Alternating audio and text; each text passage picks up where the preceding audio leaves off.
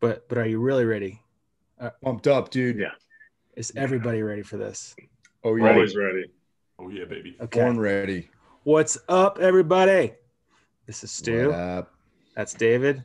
That's Wes. That's Tyler. That's James. This is Filling What up? Storehouse podcast. And we have an amazing show today for you guys. I'm pretty fired up about it. David, are you fired up about it?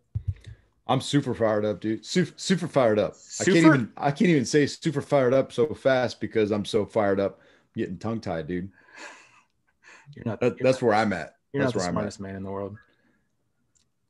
So, these insults are a little bit like it's interesting that you do that because most of our listeners know that they probably assume that I'm smarter than you.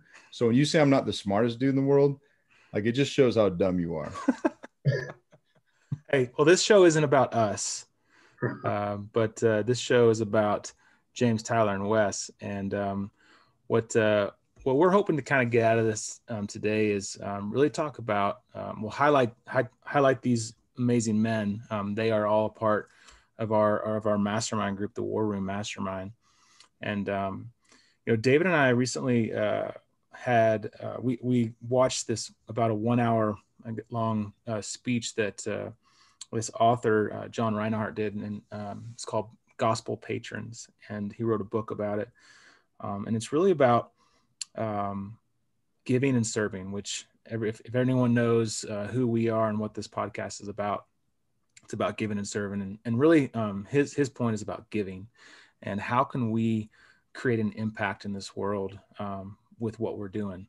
And so we kind of wanted to take this episode and highlight some of James, Tyler, and Wes's the why, the reasoning behind what they're doing, and get into it and have some good conversations. So what I think we'll do is just go around the horn and one, just allow you guys to introduce yourself, and then let's kind of get into who you are and what you're doing all this for.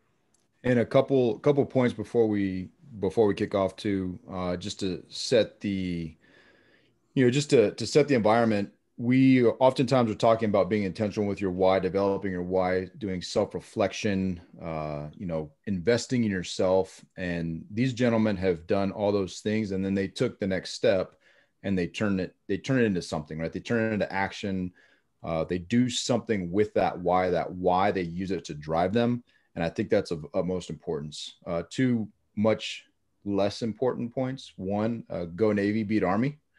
We're filming this on Army Navy Day. So hopefully it turns out well and I won't have to eat those words on Monday, but we shall see.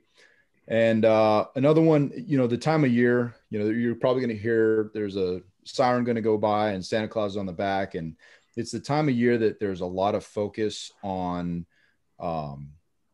ourselves and the gifts we're going to receive. And our kids are all pumped about Santa Claus and what they're going to get under the tree. And I think it's just a very purposeful time of year as well to think about how we can be those that bless others. How can you be that Santa Claus? How can you be that Jesus that other people see? Because you might be what they see, right? You might be that example. So I think it's a very timely episode and I'm pumped up. Let's do it. Let's do this. So let's start with James. Let's start with you because you're over in another country and serving overseas. So let's kind of hear your story and who you are. Yeah, absolutely. I will warm it up and then hand it over to the heavy hitters when I'm done. So this is perfect. Nice. Yep, James Gray, guys. I am in the United States Air Force, so I know I'm of the minority here. I know we probably have the best golf courses of everybody that's hosted here on the podcast as well. But I'm stationed in Aviano, so northern Italy. We are kind of at the tail end of our second wave of COVID right now. So we just got loosened restrictions, and my family took that opportunity to run up into the Dolomites. They've been getting dumped on with snow all week. So we just needed to get away, get out of the house, get out of our town, and just spend a little bit of time up here. So I am in a very old Airbnb in the Dolomites right now, which is cool. I'm a father of 3.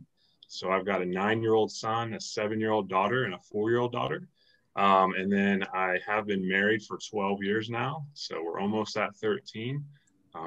My wife and I met in grad school. We spent an entire life before I joined the military doing something prior to me getting in. It was super exciting. We got to travel the world. It was awesome. Set the foundation for ourselves. So I am a pilot. I thought about leading with that. So normally when you're a pilot, you do actually just come out and say, I'm a pilot. I also am a Texan. So those two things conflict, right? You never know whether you want to lead with I'm a Texan or I'm a pilot. And I have this internal conflict with that all the time, right? Dude, so I feel you, man. I have that same exact issue. It's yeah, a problem. So it's a challenge. Is it embarrassment? Like you want to get the embarrassment out first? Is that what the problem is? Or that's pride? I know. I feel that's not this type of meeting right now, but I just had to come out and say, you know, I'm James Gray, I'm a pilot, and I'm a Texan. All right. Boom. So I just had to throw that out there. So yeah, that's kind of a little bit of who I am and my family and my background, which is also a big engine to my why. So I can get into more details exactly about the why, the evolution of my why, my theory behind the why. We can talk about all those things right now if we really want to get into the nitty gritty behind all that type of stuff. But at the end of the day, just like what David just said when he was opening this up, is that eventually you're at this time of year where you can actually have some self-reflection and hopefully get to a point where your why is not just your why, it's everybody's why. So collectively, you're trying to better everything, give back, do something different. So I'm sure as we go around the horn and we do that, we're going to get into some awesome discussions, but that's just a little taste right now. Besides the Texan and the pilot thing, that's just where we're at. But, I love it, man. Yeah. Tyler, why don't you go next, buddy? Yeah, thanks, Stu. So I'm Tyler Goble. So me and David actually have a really strong bond back when he played for Navy, and I think it was like the 50s, right? So we both played linebacker at the Naval Academy. So today's like a sacred day for us when Navy's going to go on and beat Army by at least, I think 100 million is the line, I think, for Navy. So 100 million. Yep. Give or take. But anyways, so me and David, that's how I got to know Storehouse 310 was through David's connection with Navy football, and me just being a meathead, just running as fast as I can, trying to get some advice, and gave David a call one time, and he was gracious enough for me to talk his ear off for about an hour and a half or something like that. I'm from Michigan originally, so I'm not from Texas, but my wife is. So we got that in common, James. All right. My wife's from Waco, Texas. Nice. Yep. Well. And so for me personally, this real estate investing journey that I'm on, my wife and I do it personally. So we do it with our own money. We invest a lot of it into real estate. We did a fix and flip. We did a live-in rental. We're currently in a quasi house hack right now where we're going to live in this house. And then when I get orders to Virginia, we're going to rent it out as we leave. Currently in Monterey, California. But really our why, it's one of those things where I can see how blessed I've been in my life, just by the nature of my family. I had a great family growing up, a mom and dad who really loved me, really poured into me. Lindsay had the exact same thing. She had a great mom, great dad, poured into her, had some really great opportunities. The Naval Academy, inarguably the best university in the country. So there's really no way around that one. And then just my natural bent towards things. So I'm naturally a guy who likes numbers, who likes seeing long-term growth and that kind of a thing. And we really believe, my wife and I, that it would be a waste if we didn't try and use those gifts and use those blessings to help other people. So for us, our passion's in real estate investing. And we really believe that real estate investing is a platform that it's so scalable and it's so abundant that you can, and it's also something that conveys a message of physical security and hope. And for us, my mother-in-law, she actually started an anti-trafficking organization called Unbound Now. And so what we're doing with our real estate investing business that we actually just launched is we're using proceeds from that business to help fund Unbound Now in their fight against human trafficking. So The grand vision is an endowment fund concept. So you guys are all familiar with universities and how they have just oodles and oodles of money somehow because they just get it from their donors or whatever it is. But a lot of times what happens is a university has an endowment fund. And what that is, it's a big pot of money that's invested into other things that produces income for that university, and they run operations based off of that. And so what we see in the future is LTG Investments is the name of the company, but what LTG is going to be doing is using real estate to create an endowment fund for nonprofits. So in our opinion, the name of the game in real estate is moving as fast as you can to turn that active income into passive income. So whether you're doing stuff from acquisitions, fix and flips, syndicating deals, doing stuff like that, taking that money and then getting it to a place to where you no longer have to do it. It's like the classic rich dad, poor dad, getting your money to work for you. And so what we see, our long-term vision is that, imagine with me for a second that you own 10 houses completely free and clear for $100,000, right? So that's $1 million house portfolio. Now imagine that those houses are all rentals that cash flow $1,000 a month, just for good, easy numbers. What that means is now you control $1 million worth of assets and it produces $120,000 a year in cash flow. To put that into perspective, Unbound Now's budget in Waco, Texas, where my mother-in-law works, it's about a $1.2 million budget for them to operate each year. And so if you have people like us that are wanting to make a difference and do it in a way that is scalable, I think you guys can kind of connect the dots and see how something like that has the potential to be super powerful, especially when you project it out over the long term. And there's a bunch of different ways that the endowment fund concept, I think, can be something that's just so scalable, and it doesn't have to necessarily be with Unbound. So there's investors that I'm working with that aren't necessarily wanting to give to Unbound. Maybe they're wanting to give to so-and-so or another charity like the Jolly 33 or something like that. And it's just something that's very scalable. And I think that's why we're so passionate. And so really our long-term vision is just to leverage time, talent, treasure on our end to enable those nonprofits to kind of leverage their own time, talent, and treasure. And so yeah, that's our big why. And something that's really important, I think, to kind of touch on is it's hard work to do this stuff, right? Like I'm sure you guys, like, what time do you usually wake up, Stu? I wake up, well, my alarm's set for 4 a.m., but normally I've been really getting up at like 3:30 on quite a few occasions just because my brain doesn't shut down. So, yeah. Yeah. Well, yeah. Also highlight, he's like 85 years old and goes to bed at like 7:45 at night too. There is some truth to that. There are times where I'm like in the covers by like 8:30, lights out. But yeah, I mean, I've found my like sweet spot where my brain is on fire, and that's early AM for me. So that's where I work best. Yeah. If you were just in this like real estate stuff to like make money, do you think it would be pretty hard to tell your wife like, hey babe, I'm going to go ahead and just wake up at 4:00 in the morning every day just to make this massive pile of money? No, man. No, absolutely like, not. It's not sustainable, right? It's one of those things where if you're not, and then I love the concept of this episode. It's like, if you're not personally invested in something to where it's more than the money, you're making a difference in people's lives, it's not sustainable. So you'll see all these stories of people making tons of money and they're super fired up, but it's like, man, what are you going to be in 20 years when you've just grinded your soul down to a nub because you've been waking up at 4 a.m. and working 15-hour days for 10 years?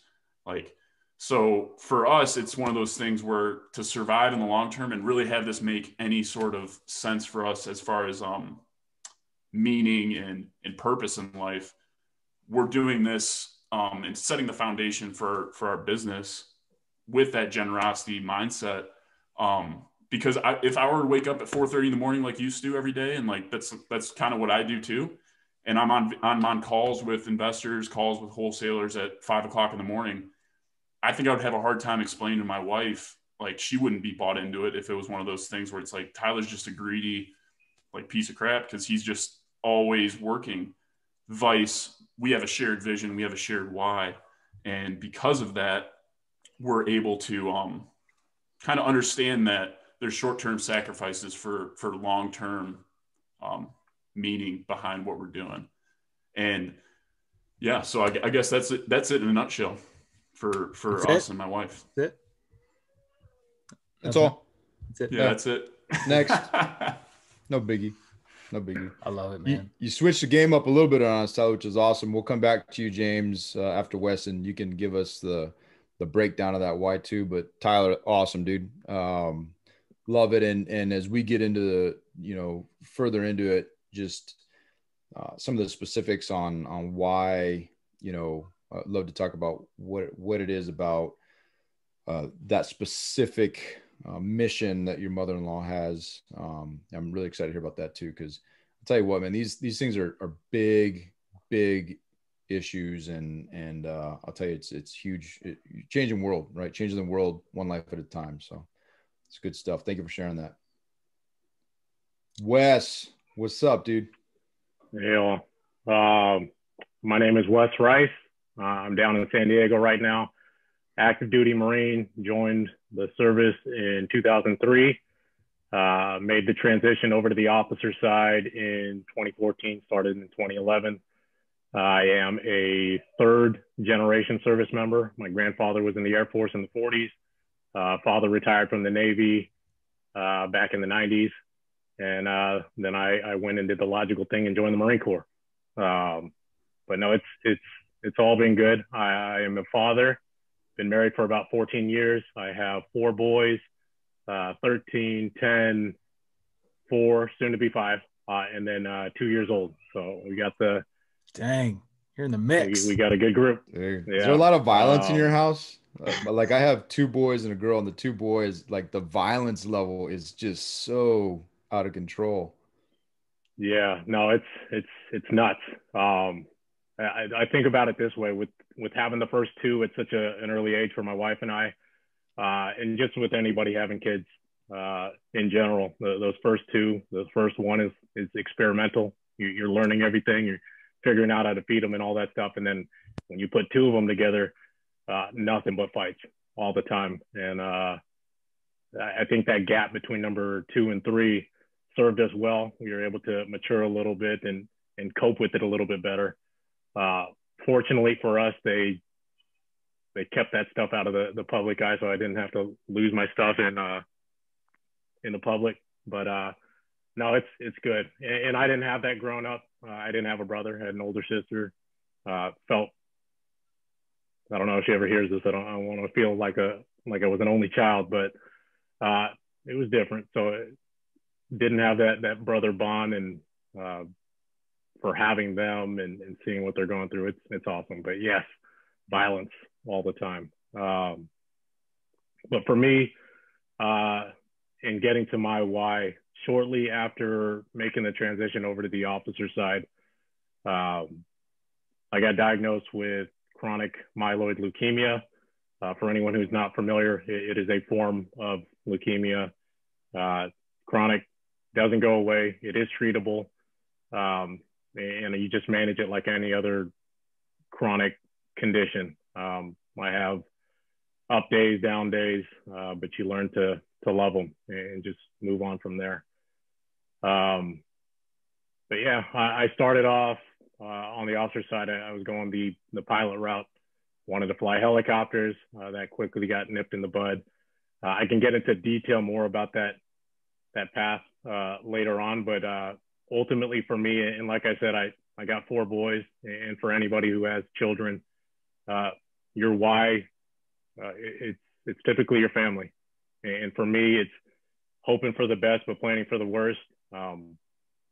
Nothing in life is guaranteed, but I'm going to do everything that I can in whatever time that I have to make sure that they're taken care of. So ultimately, when that time does come, I can leave this earth happy and content that they're going to be better off. But yeah, that's a little bit of it right now. Wes, what I love about the first time we met, I jumped on your group call and you're just so like open and honest about it, but this mindset of, hey, it's just a little roadblock, like leukemia, no big deal. Like, I'm just going to overcome this and keep on pushing and striving forward, and creating this legacy for my children. And I can beat leukemia, no big deal. Which, dude, I love, man. And like, I was so motivated after that first call with you. Like, I wanted to go like tackle the world. So I appreciate that, man. It's definitely motivation for me, and I'm glad that you were able to jump on this call with us. No, and I appreciate being asked to come in here and talk about it. I talk about it often, day to day, ever since it happened. And I guess I'll get into a little bit now in the past and coming. I commissioned a little later in life. I wasn't alone in that regard, doing the enlisted time and then coming over to on the officer side. But at that point, going through what's called the basic school, Navy, Marines, familiar with it. It's 6-7 months of training in Quantico for Marine officers. In the wintertime, anybody familiar with Quantico, like it's a rough place to be in the wintertime. It wasn't fun. At that point, I only had 2 kids, and we decided to leave them. I decided to leave them back home in Washington State with my wife, so we didn't have to pull them out of school.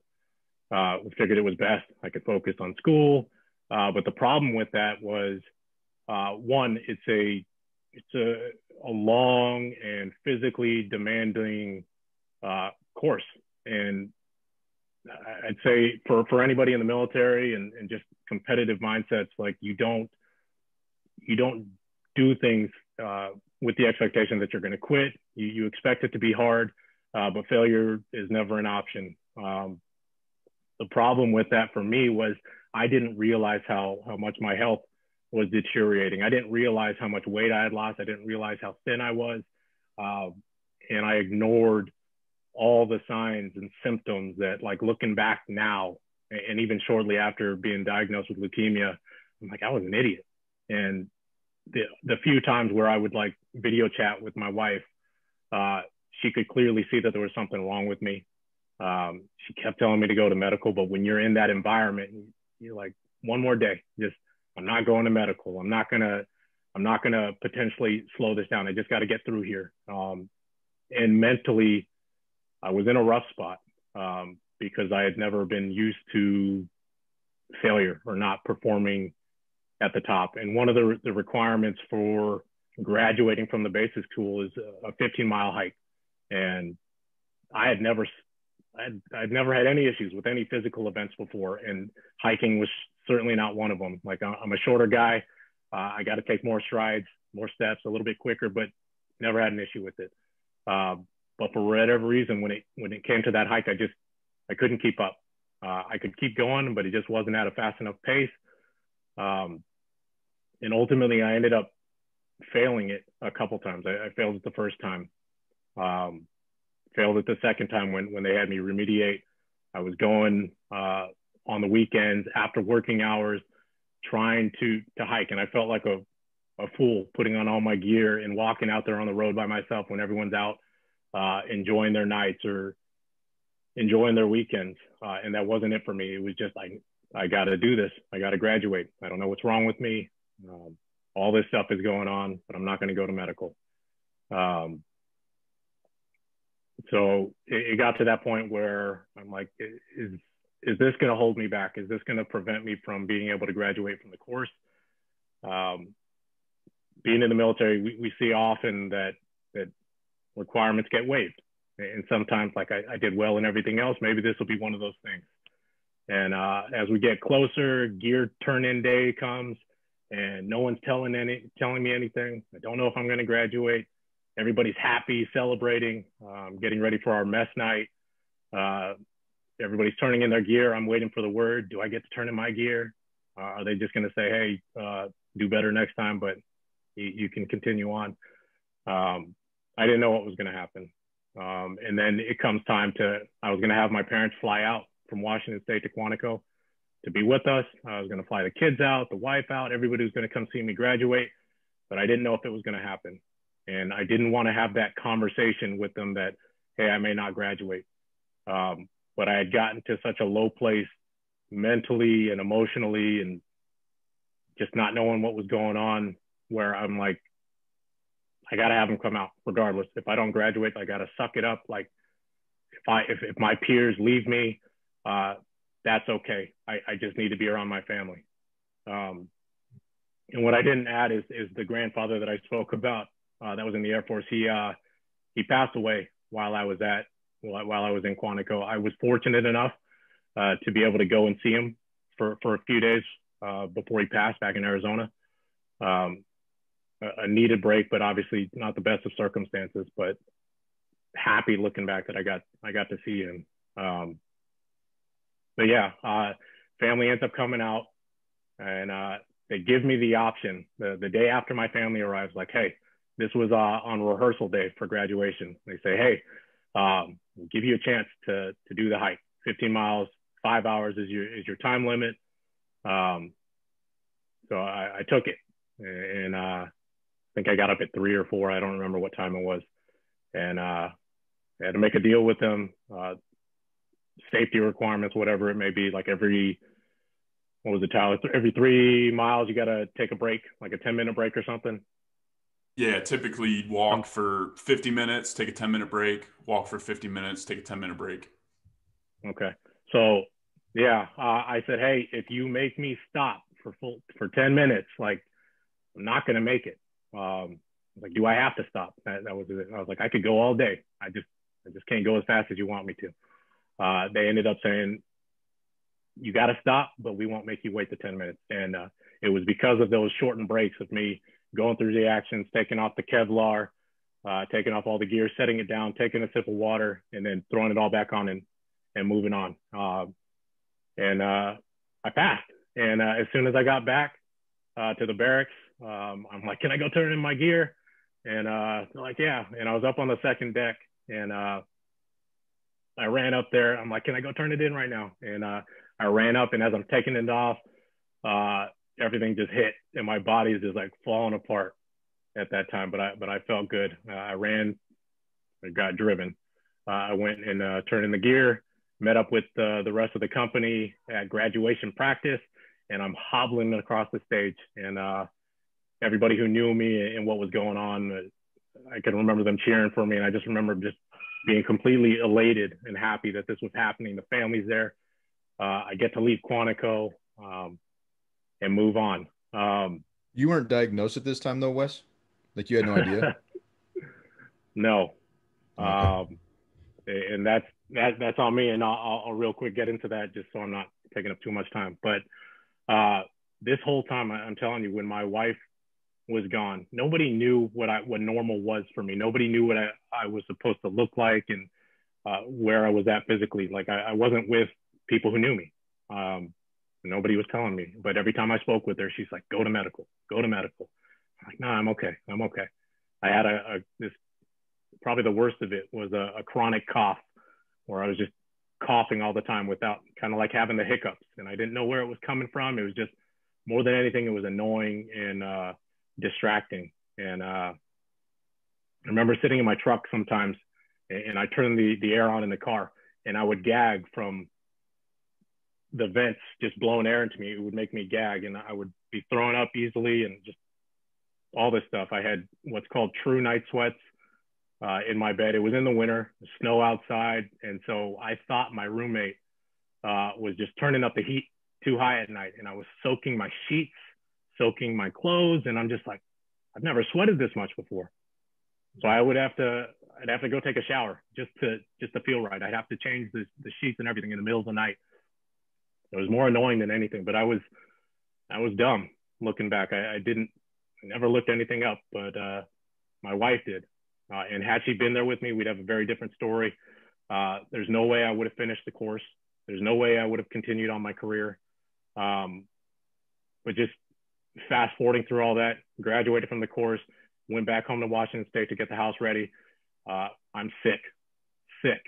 And she's like, go to the hospital. And I'm like, no, I need to get the house ready to move to Florida. I'm going to go do some flight training. Just let me get to Florida first. And we were fighting about it, about me needing to go. I'm like, I got too much stuff to worry about. Let's get there, then I'll go. So I went. I ended up going because the wife is always going to win that battle eventually. I went. They said maybe it was walking pneumonia, gave me a Z-Pack for everyone who's familiar. Come back if it doesn't work. Didn't work, but I'm like, I got to go to Florida. So same thing, went to Florida. Stu, I mentioned this in our call. Out of the 10 of us that went to medical to get our up chips to begin flight training, when you're given the option to say yes or no to all these different conditions in your history, it was no, no, no, no, no, no, no, no, no, no, no. I'm good, 100% ready to go. Let's do it. And so I was the first one to get my up chip. Nothing came up. And so I'm very proud of that moment. But yeah, started the flight training. Navy medical. That's good. Started flight training, IFS, for anyone who's familiar. Did not get that far. My breaking point was I was cutting the grass one day. We were living up in Pace, Florida. I had it in my mind that I wanted to fly helicopters. So I centrally located myself between Pensacola and Whiting Field up in Pace, Florida. That was the plan. I'm going to go fly Cobras, ultimately is what I wanted. But that didn't happen. Like I said, I was mowing the grass one day, about passed out, and came back in, and I just remember shaking and shivering uncontrollably, and just like begging my wife to cover me up, to come and hug me and hold me and provide me heat. And I felt ridiculous, but I couldn't do anything about it. And at that point, she was so fed up with me that she wouldn't do it. She wouldn't hug me. She's just like, no, I already told you. And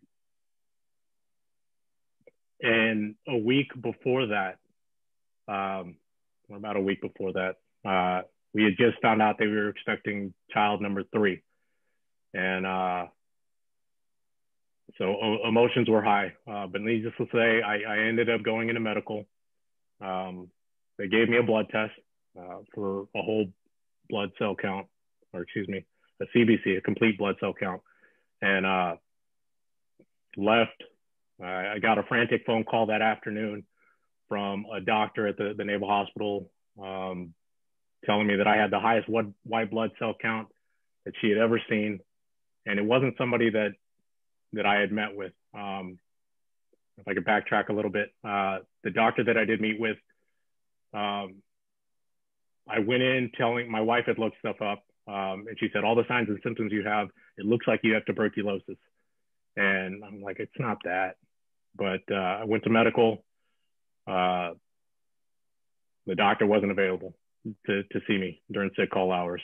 So I met with an HM2, an E5, and I had to say, I think I have tuberculosis.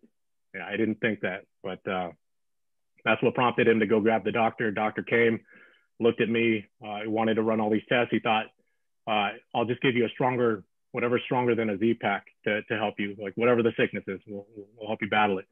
And we'll do a blood test. I said, okay. So did the blood test, and then it came back, highest white blood cell count they've ever seen, 383,000. A normal white blood cell count is 4,000 to 11,000. So anybody familiar with white blood cells are meant to fight off infections. So they spike up when you're fighting infections. And when I got tested, it was 383,000. And I said, nah, that's got to be a mistake. Like that's a ridiculous number. I don't know anything, but that's a ridiculous number if you're telling me that is normal. And I'm coughing still at this point. And the doctor on the other line is freaking out. And she's like, do you need an ambulance? You need to go to an emergency room right away. And I'm laughing. I'm like, no, I'm okay. I'll take myself. I'll go and get checked. And to be completely honest, I thought a joke was being played on me, a cruel joke, because maybe the first doctor I met with thought I was exaggerating my symptoms, and he called on his buddy to make me feel bad or something. That's where my mind was. And my wife is freaking out, but I go to the hospital, get diagnosed with chronic myeloid leukemia. My immediate question is, what do I have to do? Well, chemo, radiation, all that stuff. And I'm like, well, what if I don't do that? I can fight it off. I'm young.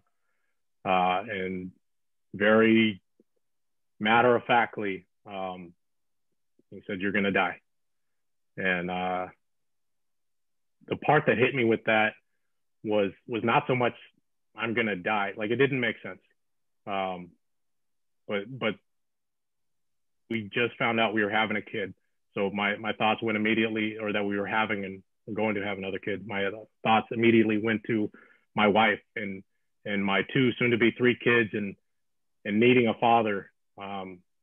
It was them. I can't leave them. They need me. So I'll do whatever it takes.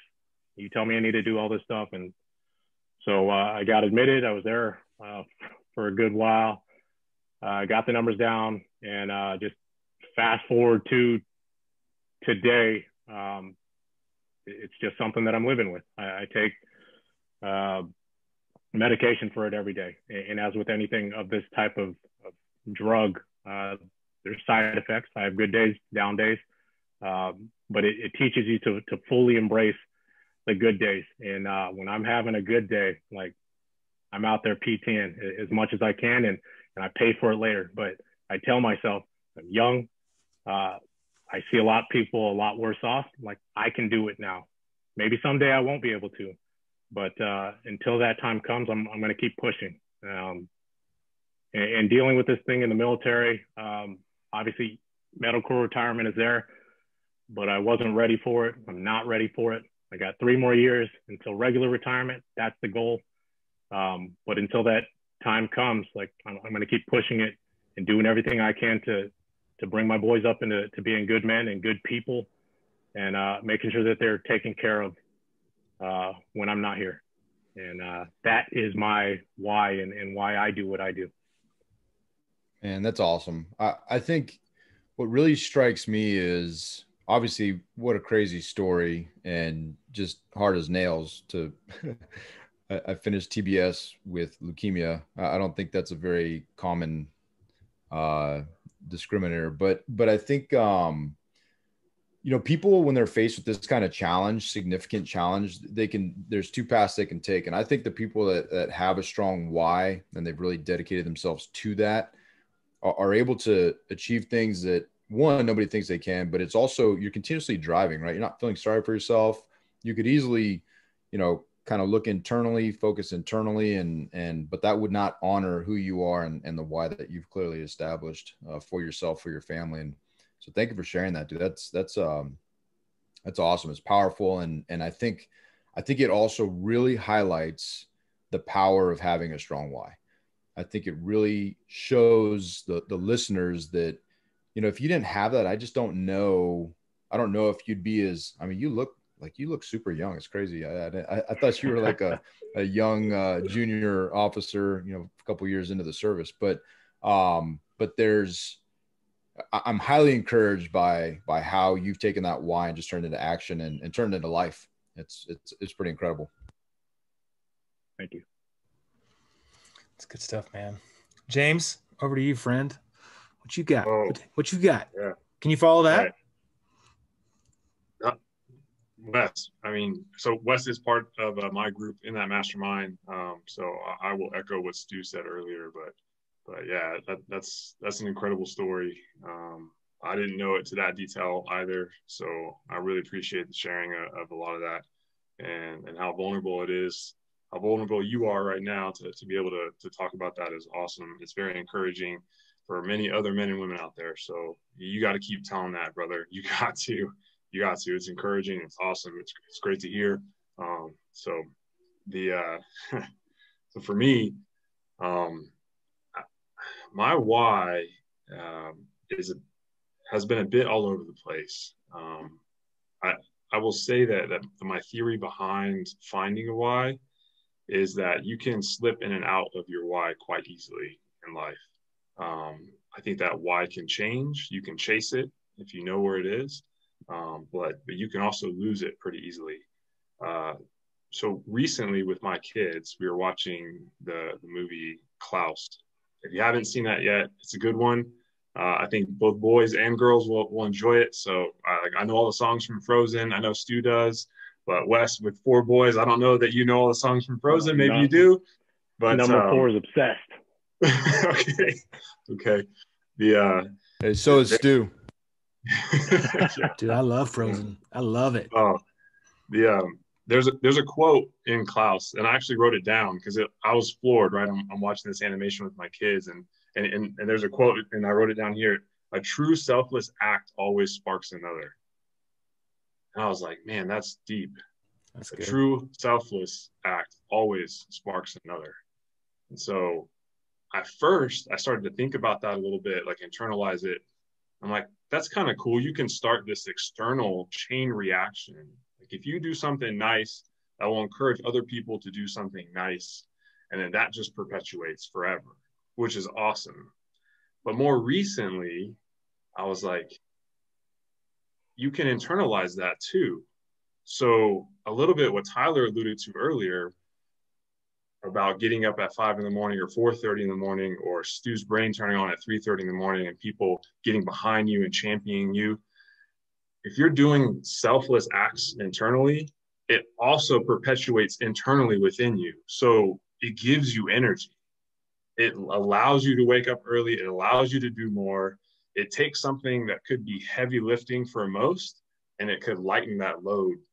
So that quote, I thought, is great to share with the world. I hope that it starts a chain reaction amongst a bunch of people, but also internally, it can take one act and now all of a sudden you're doing 5 acts a day and you're doing 10 acts a day. And then all of a sudden your mind is just constantly thinking about this selfless nature. And then you're selfishly selfless, which is crazy to think, but like you're selfish about being selfless.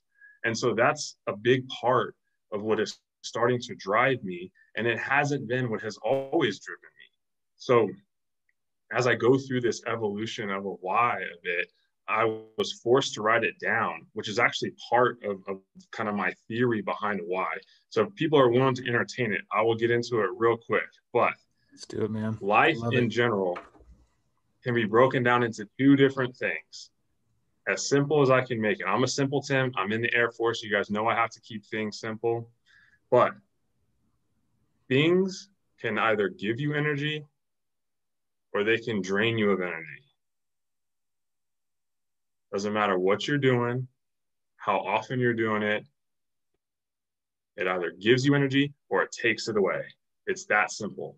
And if you can find something that gives you energy, you are on your journey towards your why. That is the first step for me. The evolution is finding a why. You have to find it. You're out there. So I think back from when I was younger and I was a knucklehead and I was trying to find my why. I didn't know what I was looking for. I didn't even really care what it was. Could have been money when I was working for a large company in a very large financial district, just chasing status and making as much as I could. Like maybe that was my why. I had no idea, but I was just out there chasing. So some of the things behind that is like you're naive, you're exploring, you're trying to figure out the world, but you are actively finding something that's driving you, right? So you are finding your why, you're trying to find your why, but eventually you're forced to define your why. So that's stage 2 for me. You transition from finding a why to defining a why. And defining a why is extremely hard. It is so difficult when somebody asks you on the phone or in person, like, why are you doing this? Like, what is your motivation? Or even worse, when they think that your motivation is off, or that you're only doing that because so-and-so or because such and such. And that's what's tough, is that you're like, no, this is purely selfless. And defining your why is frustrating. It's really hard to do. And I think people struggle with it. I struggle with it. It was very difficult to write down on a sheet of paper what my why is. And my why, defining it, is to just positively contribute every day. Every day. Sometimes that means I have to be present with my kids and my wife.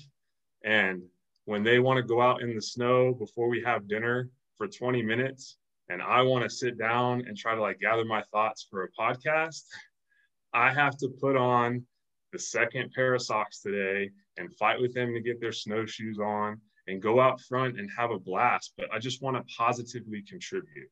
And it means every day positively contribute. So my mind is there. It's defined. I know that I need to do it. It's my compass. It's my guide. So that's where I kind of, my mantra every day is just positively contribute. The great part beyond that, and this is where I think, Tyler, you're definitely in it. Wes has experienced it. I think life defined Wes's why based on what we just heard. So his was actually like said, here's your why, brother. It's been defined for you. But you move into this refining your why. And so Storehouse 310, like look at the men and women you guys are attracting now. Because you guys have refined your why. You found it, you defined it, and now you're refining it. And refining it is fun. Look at the people you attract. It's so cool how it's just, people are calling you now. They're asking for advice. I know that I have personally done that. It's exciting to be around you. You're attracting a certain tribe of people. You are doing that selfless act that's sparking another because you guys are refining your why right now. And so that's where I hope and I encourage most people to get to, where they can start refining your why. That old man on the front porch in the rocking chair that you just want to sit down and talk to because he's been refining his why for decades, and he can just point you in the right direction, say it with passion, get you encouraged, get yourself off the floor and moving in the right direction. That's the beauty of all of this, is to get into that third phase, refining your why.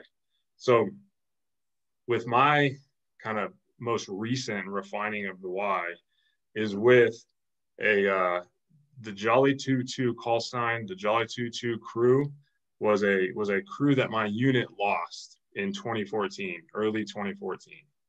So on January 7th, 2014, Jolly 22 went down just on the northern coast of England. And we lost 4 members. So 3 brothers and 1 sister to my unit. And we're approaching the 7th year anniversary of this. Now, last year, we talked about it a little bit. My unit, like, obviously was familiar with Jolly 22 and the story, but it took somebody outside of our unit to actually champion and put together an actual memorial for them. And we've relocated. So we used to fly in England. We now fly in Italy. But that Jolly 22, the Jolly spirit, was left in England. And there were other people there, RAF members, civilians that worked on base, who said that sound of our Pavehawk helicopter, when it left, like part of that community left with it. They were used to hearing that sound. And so one in particular started to ruck, and he didn't really have a goal in mind. He just wanted to ruck and give back. And so he created a little fundraiser page, and he started walking, and he's a beast. This guy put 57 pounds on his back, and he rucked 56 miles in 1 week, and at a decent pace too. I mean, this guy was moving. So he was telling us his story, and this is last year. This is all happening last year. And so we're catching wind of it in our unit. Here's some guy that's not even in our unit who's like picked up this Jolly 22 torch and said, hey, literally put the weight on my back. I got this. Let me carry it forward for you. And it was embarrassing for me. I was like, why are we not doing that? Why are we relying on somebody else who's refining his why right now and taking it out there and doing something great? So I was angry. It was quick to blame everyone else. You know, there's leaders in the squadron should be doing this. Why aren't we actually remembering it? And most recently, within the last few weeks, a lot of those things resurfaced because we're getting close to the anniversary again. And I could feel the anger. And I was in the bathroom getting ready for work, and I looked up and I saw myself. And when I was angry at everyone else, I was really angry at myself. Like, James, this is you. Take it, run with this, put it together, let's go. That person that you want to blame is really yourself right now. So we have since re-energized that arm in England with a bunch of guys that want to ruck. We have re-energized that arm down in Italy with the unit. we have gotten in contact with the aircraft commander, Sean Ruane. He has a foundation in his name. And so we got in contact with the board of the Sean Ruane org and the Sean Ruane Foundation, excuse me, and said, hey, how can we help you guys? Can we do this? Can we move forward? And I will say it was very humbling to speak to them, because the board is made up of a number of great individuals, most of which, well, his parents are on the board, but a lot of his friends that have known him his entire life, to include his best man at his wedding. So it was a very humbling talk. It was a very humbling experience just to meet them for the first time. And one of them made the comment that this year in particular has been tough with COVID. They've had to cancel both of their main events. They do like a cornhole tournament, and then they do a golf tournament. And COVID has stopped that for them. And they didn't quite know what to do. They're actually giving away still whatever they can. 750% of what they brought in this year, they're giving it away because they saved it from previous years. But they said that email that they got from us down here saying we want to do this was timed perfectly, because they didn't know what they were going to actually be able to put together. So we created a t-shirt. It's caught on fire across our rescue community. We're raising a decent amount of money from that. We have a Facebook page that people can donate to. And then we have donations going directly to the foundation right now. And we set a goal. We're raising $22,000. So that was just, it made sense. It's spreading like fire. We've moved into quickly defining the why and refining the why. And we can just see it. We can just see everybody getting involved and stuff like that. So that's kind of like a shortened version of how you can lose your why and then have to find it again, define it, and then start to refine it. So that's just a snippet, I think, of where I've gone with many facets of my life. But it is constant. It's a constant battle of staying in your defined why and moving forward.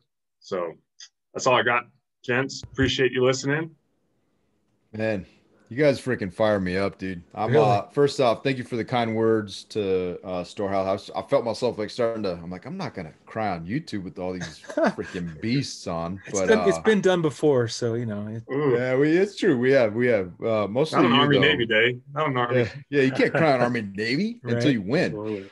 But I will say that that's awesome. I love the way you broke that down, and there's a couple things. So we have a couple Marines on. So the fact that you made it so simple, I think they're very appreciative, right? Yep. That's huge. I really, really appreciate that. Thank you. Yeah. Had there been a picture, I think I would have been able to follow a little better, but that's true. That's true.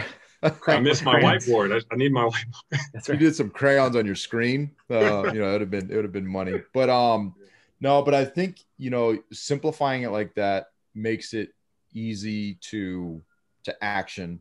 And then the fact that the way you broke down the why and the steps behind a why from taking it from conceptual to action, and I love all that, dude. That was awesome. And I think our listeners are going to just get a ton of value from everything you guys are saying. And before, we're kind of getting close. I know I don't want to, I could keep you guys on for hours, but I just think that you rewind these parts and listen to how these men have gotten to where they are with their why and how that's driven action and the different ways. But right, you guys' causes are vastly different. They're varied, but they're all powerful, and it's an outward focus, which makes the most powerful why. And I think you guys have highlighted that in an amazing way.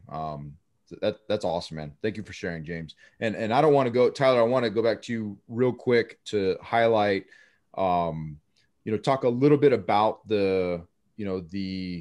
what exactly it is your mother-in-law is doing and why you guys are passionate about that, if you don't mind. Yeah, I really appreciate it. So Unbound Now, what they are, they're an international organization that fights human trafficking. So they have offices, a lot of them are in Texas, some in California, and then in Mongolia and Cambodia and those kind of places. And what was really crazy to me is I didn't realize how streamlined and how efficient nonprofits can be with their resources. So for guys like us, right, we're like, say I do a house flip and I make 50 grand on it. I tithe out of my income anyways, right? I'm a Christian guy too, as well, like the upfront, bottom line upfront. So that drives pretty much everything we're doing. And the tithe off of, David, do you need to get a calculator out? But if 50 grand, what's the tithe on a 50 grand? 10%? Like $7,300 or something like that. Something like that. Close. It's five grand, right? So $5,000, that's an awesome amount of money. So close. And I think in this world where there's so many people donating money to big causes, you hear about so-and-so giving $100,000 to X, Y, or Z, and they're super rich. And you're like, wow, that guy, that's awesome. That guy made a huge difference. He's able to give 100 grand. Like, I could give 5 grand. I guess that would be maybe a drop in the bucket. But with Unbound Now, 5 grand employs a worker in Mongolia who's sitting on the border 365 days a year and snatching people off trains, off of caravans, off buses, and saving them from being sold into slavery. And so it's like, holy cow. When I heard that, it like gave me, I just got goosebumps. It's like, if that's the amount of money that it takes to employ just one person, I was like, man, I got to know more about this.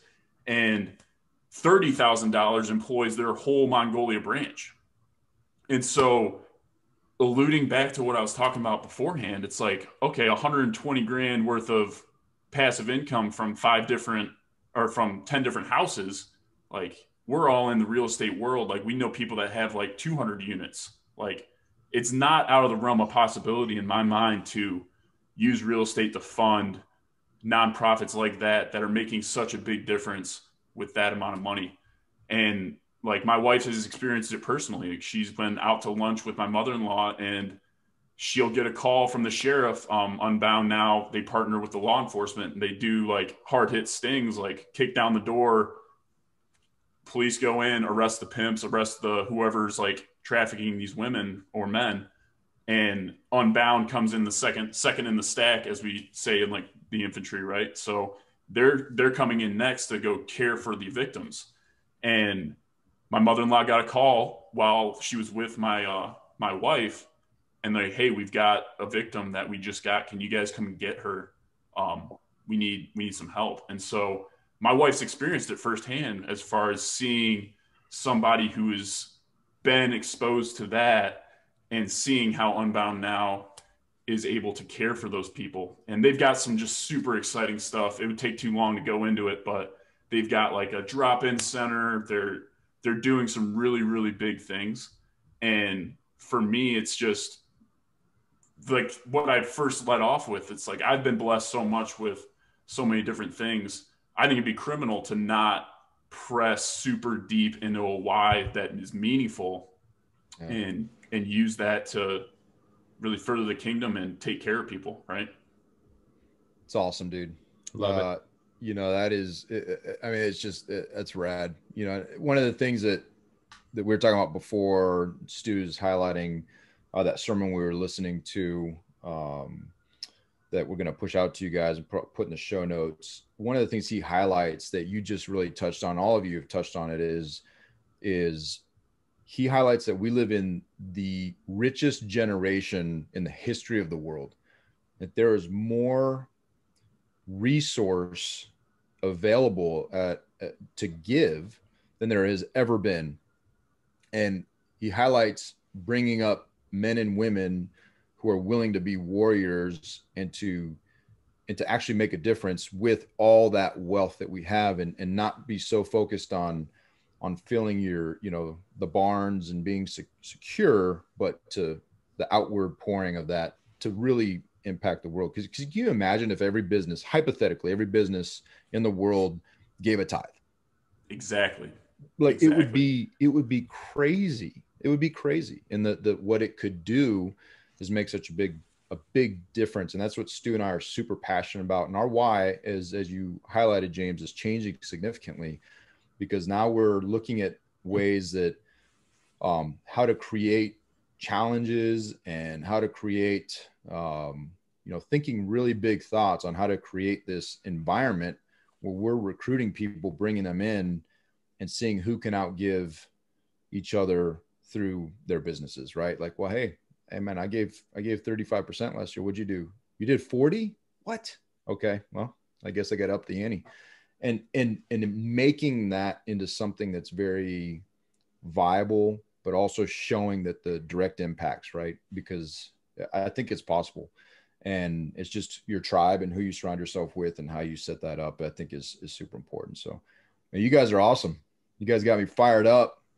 Speaking of challenges, I think James challenged us to do a bunch of burpees for the next 22 days, right? That's right. I'm a little nervous about it. I gotta go do some burpees right now. I gotta get this energy out. Right? So, right. Yeah. Second in the do stack. It in the snow. Yeah. Go get it in the snow, man. Hey, so one point of clarification. So it annoys me when I do workouts with people and we do burpees. You consider a burpee, you get down, you go down, chest to the ground and pop back up, right? He's going to do it for us. No, yeah, no. Oh, okay.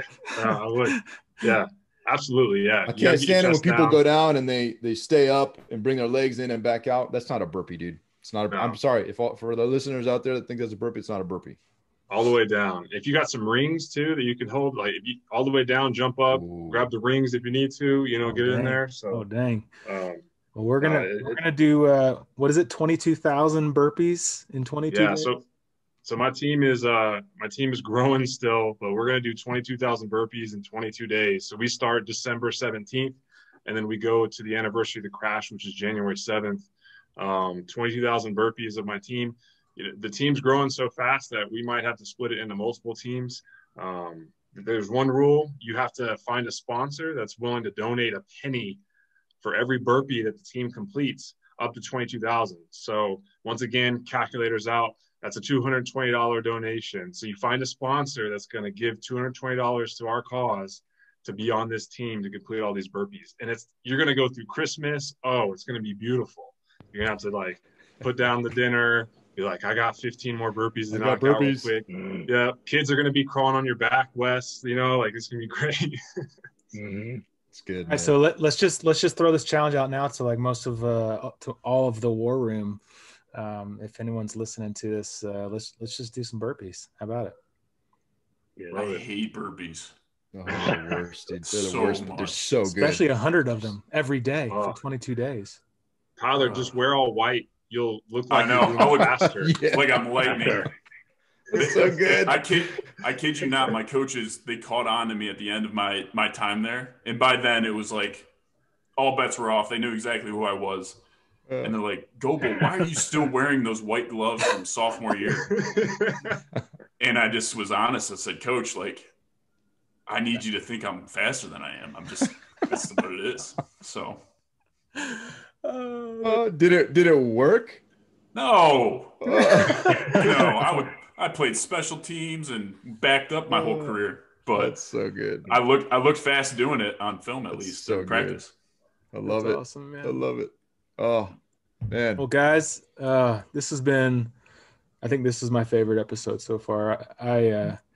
I'm thoroughly fired up to go take over the world right now. So. I appreciate every single one of you. I am incredibly thankful and I feel blessed to have you guys in our network and call you friends. And I'm really fired up. So this is good stuff. Yeah. Hey, you guys are just an encouragement to each of you. You guys are definitely influencers. Your game changers, the things that you guys are doing, your legacies, your why, everything that you're building, what you're sharing to our listeners right now, man. I'm just so humbled to share the screen with you, and just so grateful that you guys took the time to meet with a couple knuckleheads like Stu and I. More knuckleheadish for Stu, but I'm not far behind him. So hey, man, thank you guys for that. I'm the one that gets all the 5-star reviews. And you're so dumb, dude. You're so dumb. All right. Well, I'd ask once again that everyone go and give me 5-star reviews. David 1-star reviews. James, Tyler, and Wes 10-star reviews. Hey, seriously, we're gonna post all of these organizations in the show notes. Check them out. Support these guys. Support these causes. Find your own why. Redefine it. and let's like go make some difference in this world. Yeah, what do you buddy. think? All right. And I like it. Most important, go fill your storehouse. Make it a great day, friends. See ya. See ya.